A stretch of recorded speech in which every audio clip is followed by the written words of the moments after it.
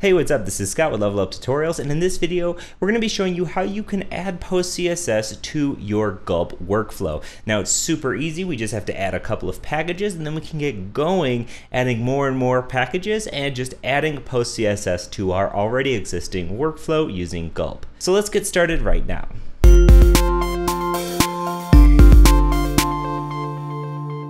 So to add something like PostCSS to your workflow, it's really easy to get started with something like Gulp. And if you're using Gulp already, it's super simple to just add PostCSS and PostCSS packages to wherever you're working. Now, if you're not working on Gulp, the process is super similar for other build tools like Grunt and whatever you're using. In fact, on the PostCSS page, under the usage section, you can see that there's plugins for Gulp, Grunt, Webpack, Broccoli, Brunch, ENB, and they even show you the basic example of using PostCSS with something like Gulp. Or you can even use it with something like Stylus using PostStylus, or there's also a command line tool that you can use just by installing PostCSS-CLI that you can use to watch files like you might be used to with like the SAS Watch or something like that.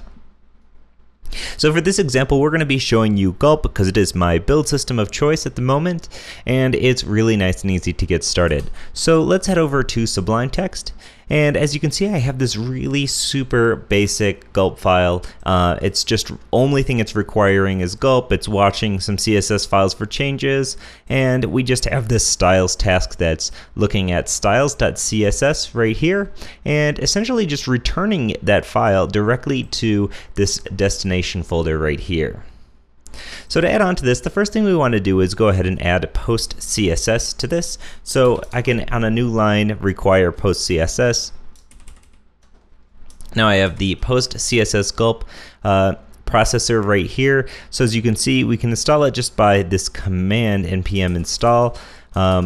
So we can do npm install --save dev gulp-postcss, and that's going to add this to our packages file and add this to our project. Now we can go ahead and simply require this PostCSS just like we have any other Gulp sort of package we need. So we have PostCSS equals require quotes gulp-postcss end quote, and then we finished that all up. So now we can go ahead and use the PostCSS processor in our Gulp task.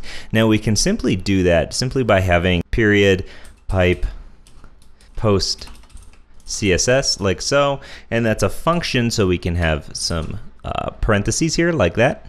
Now if we go ahead and run this Gulp task, we can run Gulp styles enter,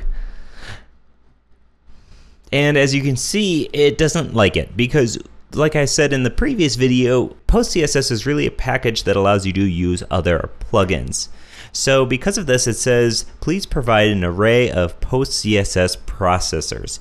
So the way that PostCSS works is it requires you to have some sort of other additional processors.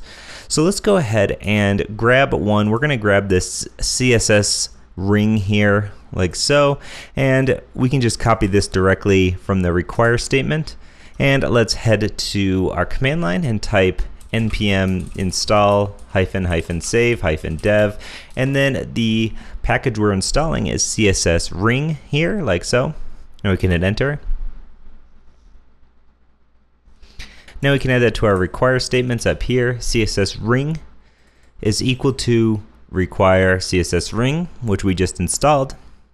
Now, one way we can define what type of processors we're going to be using is simply by, inside of our task, saying something like var processors is equal to, and then we can have this be an array of processors. Now, the reason you would want to do this is if you're having a whole bunch of processors, it's just going to be easy to define them all in a list and then pass in this variable directly into our function here. So to use one of our processors, like this CSS ring, we can just simply paste this in like so. Now other processors like auto prefixer might have more options that you can define, and in that case, as you can see in this example, it's passing this not just the variable, but exactly a function Not just passing this variable, but a function that takes some parameters. So we can say CSS ring here like so. Now on processors, we can just pass that directly into the PostCSS function in our Gulp file.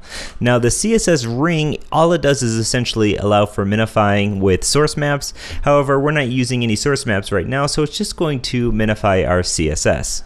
Now if we go ahead and run Gulp styles, you can see it compiles our style sheet.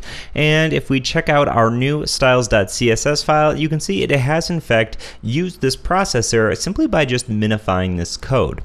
That's amazing. So in the next video, we're going to show you how you can forget about prefixes altogether using auto prefixer. And then after that, we're going to show you how you can use PostCSS with your Sass or Stylus preprocessors that you're already using.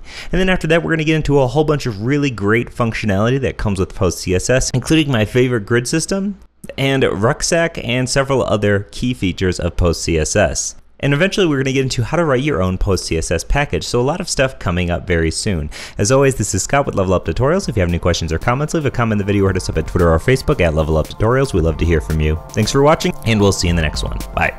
If you like this video, please check out some of the other Level Up Tutorials videos. We have lots of exciting playlists from Meteor to Angular to Polymer 1.0 and even some web design stuff using Sketch app. There's new videos every week, and check out the video descriptions for awesome ways that you can help support this channel in creating free tutorials.